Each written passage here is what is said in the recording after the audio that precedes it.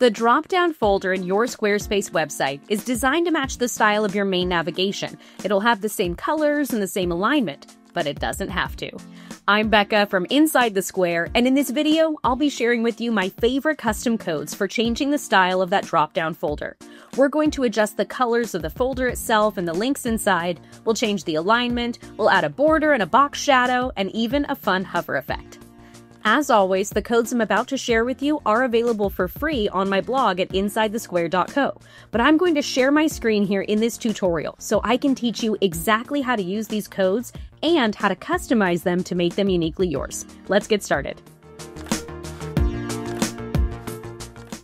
Here we are inside Squarespace, and on the left-hand side of the screen, you'll see I have my Pages menu here where I have a drop-down folder. It's super easy to add one to your website. Just click this plus sign and select drop-down, and then you can drag and drop pages into that folder or click this plus sign to add a new page and create one that'll be inside the folder. Now when I hover over it, it's going to match my main navigation. It's going to have the same background color, the same link color, and the same alignment. This folder is aligned to the right side of the page, so all of my links are going to match that inside the folder. We're going to customize all of this with code. On the left-hand side of my screen here, I'm going to select Custom Code and then Custom CSS. If your menu doesn't look like mine, press the / key on your keyboard and search for your CSS panel so you can navigate there directly. Now that we're here, I'm going to zoom in on this code a little bit so you can see what we're working with. And this is the main selector or code name that we're going to be using today. It says header nav folder content. Now you'll notice immediately I'm getting a syntax error here. Don't worry about these errors. Those are going to show up until we're done typing our code. So just stick with me here and we'll get to customizing. I'm going to open up a curly bracket and enter a new line. I'll move my cursor to the drop-down folder so we can see the changes happen in real time. The first thing I want to do is change the background color. I just changed it to a light gray and I added the text !important because we're overriding the code that's already there. We need to make sure the computer browser pays attention to our code and not the code that Squarespace is already using. So that's how we change the background color of the folder. Let's go ahead and change the color of the links too. Now those links are active links inside the folder, so we need to add a whole new line of code. We're going to say header nav folder content A, and then we'll open up a curly bracket, and let's go ahead and say color, and we'll make these links a solid black. Again, adding ! important to make sure that the browser picks up on the code change that we've made. All right, we customized the color of the background with this first part of the code, and then we customized the color of the links with this second part of the code. Let's go ahead and give it a border and a box shadow so it really stands out on the screen. Going back to our first code here, after line 2 where I've said background, this color, ! important, I'm going to add a semicolon and I'll enter a new line. Let's add a border to the whole thing. I've said 3px solid red, and that's giving a very large border to the entire drop-down folder. Now, to be honest, that's a little too obnoxious for this particular design, so I'm going to go ahead and change this value down to 1, and instead of red, I'm going to go with a nice dark gray color instead. Now let's give it a box shadow. We'll add another semicolon, and I'm going to say box, shadow, and this code itself comes in 3 different parts. The first part of the code is the horizontal offset. I don't really want it to be offset horizontal, so I'm just going to say 0. Then we'll do the vertical offset. I'll set that to 5px, and now we can see we have a solid 5-pixel line at the bottom. That's because we haven't added our third value, which is the blur radius. Let's go ahead and go with something big, like maybe 20px, really dramatic.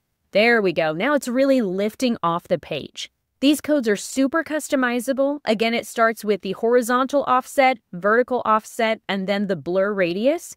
Then after that, you can customize the color. It's going to default to a solid black, but we can change this to anything we want. Maybe you want a blue shadow or a bright neon green. You can use any type of web-safe color name or color code that you want, and if you don't add a color, it'll use black by default.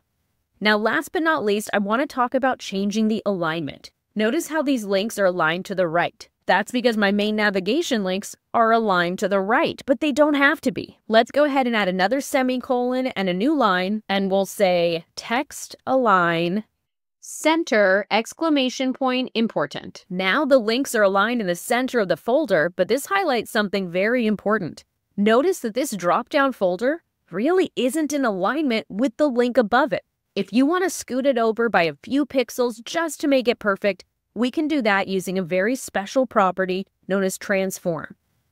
I'm going to add another semicolon and we'll enter a new line, and here we'll say transform translate X, and I'll open up a parentheses. What this means is it's going to move across the X-axis. I'm going to use a gigantic value here so you can see how this property works. Let's go with 150px. I've scooted the folder all the way off the screen.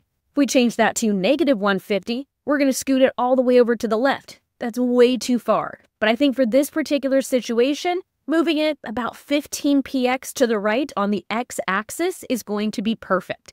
Again, that's transform translate X, moving this folder across the horizontal axis of my website. Now that covers all the 3 things I wanted to share in this tutorial, but there's one more thing I want to teach you, so let's go ahead and add one new line of code. This is going to create a hover effect for the active links inside our folder.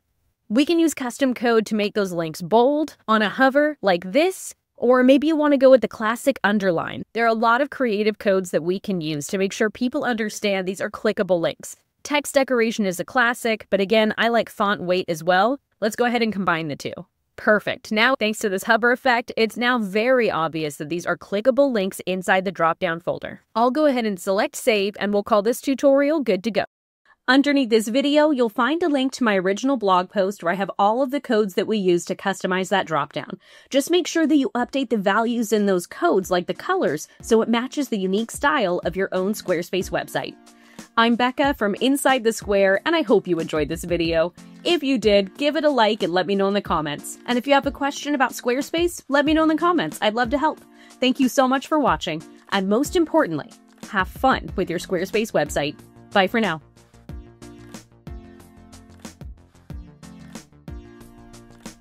Good news, Squarespacer! We finally have an AI that truly understands Squarespace.